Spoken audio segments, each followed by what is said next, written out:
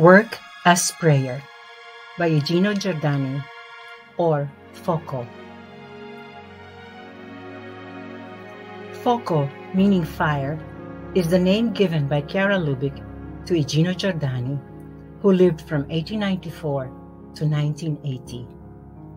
A parliamentarian, member of the Constituent Assembly, a prominent personality in the ecclesial and civil world, he was also an author and journalist. He met Chiara in 1948, and for his extraordinary work at her side, she considered him to be one of the co-founders of the movement. Work as Prayer, Grottaferrata, December 8, 1961. Just as monks consider work to be a form of prayer, so too we, the laity, can do this by offering our work to God, consecrating every minute of our daily lives. This is prayer. Meeting of married Focolarini. Igino Giordani to the married Focolarini on their vocation. Become holy for others. Help others to become holy. By helping others to become holy, we become holy ourselves.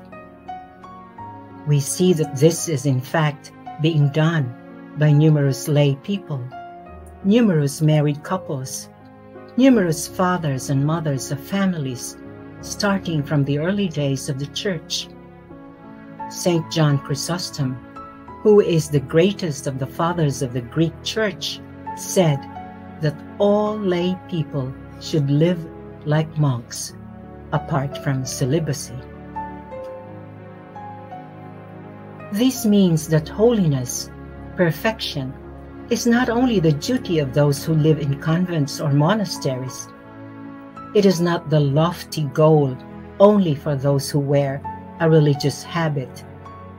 It is not the possession only of those who follow a canonical rule, but rather it is the duty of everyone, because we are talking about the fullness of life and about adapting our spiritual life to the will of God in all its fullness.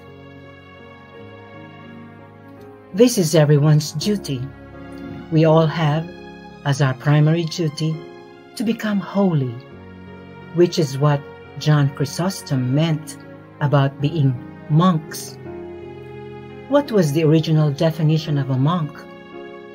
They were people who worked and considered work a form of prayer. They transformed their daily labor into a production of spiritual goods, as well as of temporal goods. Monks were those who built roads, schools, houses, villages, and the ancient cathedrals, while at the same time building up their holiness. This, then, is the significance of the teaching of the Church Fathers, who were the ones who underlined the reality of the mystical body of Christ that is emerging today. They reminded everyone that they were always living members of the mystical body, even when they worked, even when they walked along the streets, even when they did military service. They told them that they always performed religious work, even when they swept the house, even when they built walls, even when they wrote books. They always did religious work if they did it in the Spirit of Christ, if they did it by offering their work to God. This was the way to consecrate one's daily life to God.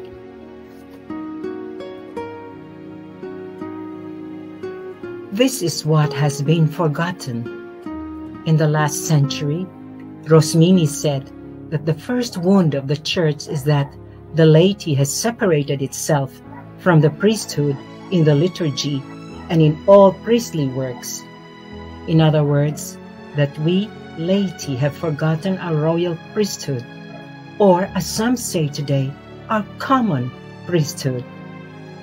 There is a unique priesthood of the whole church that resides in both priests and laity, because we are all called to build up the church, to build up Christ.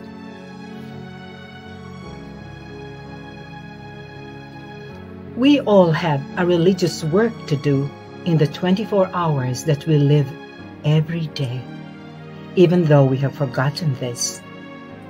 We have relegated the sacred to nuns, to religious and priests, and to monasteries, and have spread what is profane everywhere we go.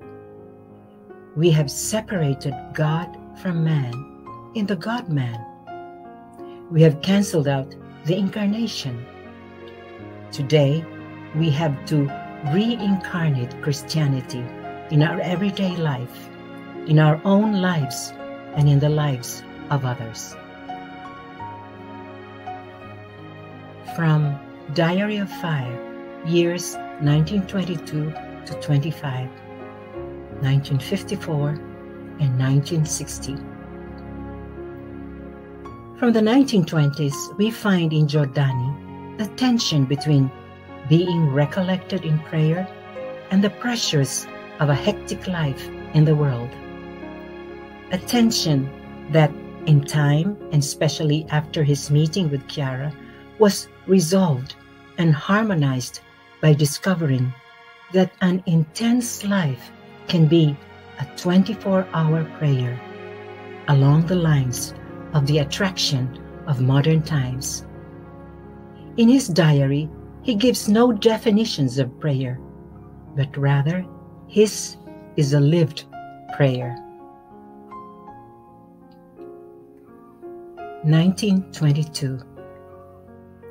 If it's impossible to have the pure peace of reciting Vespers in one's ancestral home, warmed by a blazing fire, where grandparents and grandchildren, children and others are gathered for prayer, then let's say the Rosary when we're on the bus or on the ferry, or hearing the roar of cars in a tunnel, or the vibrations of a locomotive. Our effort to separate ourselves from the carousing and materialism of the world and thrust ourselves into a spiritual life will be of much greater merit. A quarter of an hour in a church will not be a boring routine that makes us sleepy. Instead, prayer will be like a cool fountain in the midst of the exhausting drought society imposes on us.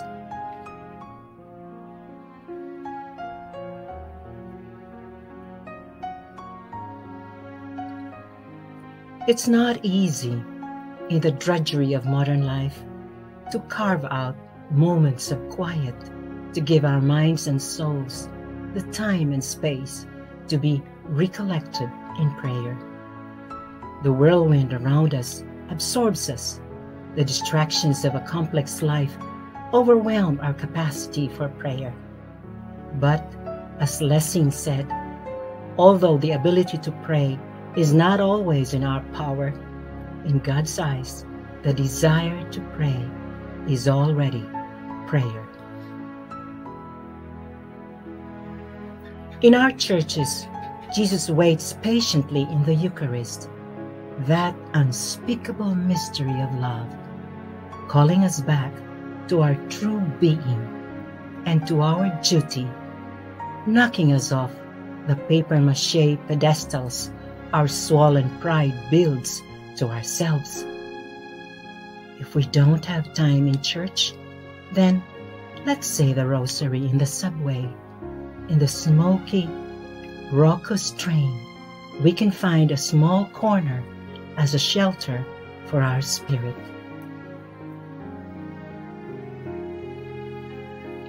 Life is sacred to this mystery of love. It is necessary to filter this love so that we shed all the incrustations of our senses, and so that we acquire equilibrium, silencing our feelings and all human reasoning. We have to direct it towards that state of dead love, as Saint Mary Magdalene de Pazzi concisely defined it in an insight she had. It means to totally deny oneself and be completely absorbed and at peace within the will of God.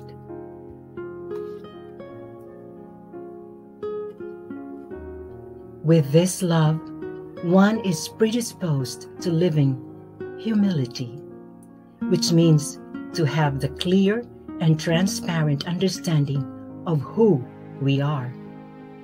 And we are nothing.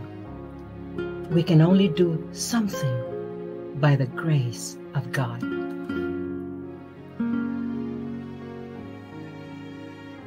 July 17.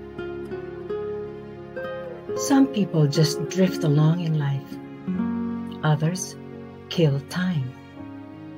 And instead, time is a precious endowment that we need in order to use our life to the full, like a candle that is consumed in front of an icon. To live is to consume oneself as a holocaust to God, expending oneself piece by piece, like the victims offered up in the old law, consuming oneself in the passion and death over a space of time that might be long or short.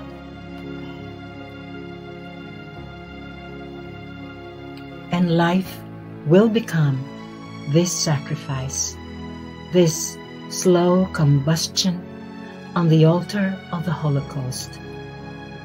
If it is accompanied by prayer, if it is imbued by it. A sacrifice without prayer is a gesture without a soul, and thus useless. Without prayer, without raising a constant sigh to God, thinking of Him, becoming Him, life is not lived. It is dead. It is just drifting along. It is killing time instead of killing oneself, one's old self. Killing oneself, one's old self, consuming oneself almost like fuel that slowly burns, is what releases new life, causes a rebirth, a true birth to true life, to God. August 24th. It is enough that we weaken our contact with God, reducing prayer, contemplation, humility, and charity, that we feel the anguish of living erupt in our soul. That weakening is in fact substituting ourselves for God. Our ego is a tyrant, as exacting as it is vile. Its spirit is fear, not love. To give oneself back to God is to bring into the game of one's life omnipotence, stability, joy. It means to exclude from consideration the care of oneself in order to be free to care only about one's neighbors. Without God, what is life? What use is it? Young people can be attracted by the illusion of success. But for those who are old, all that is left is reality. And reality is that only in God does one live. Outside of Him is non-being, Satan, death. When you no longer find your place in human relationships, put yourself underneath everyone.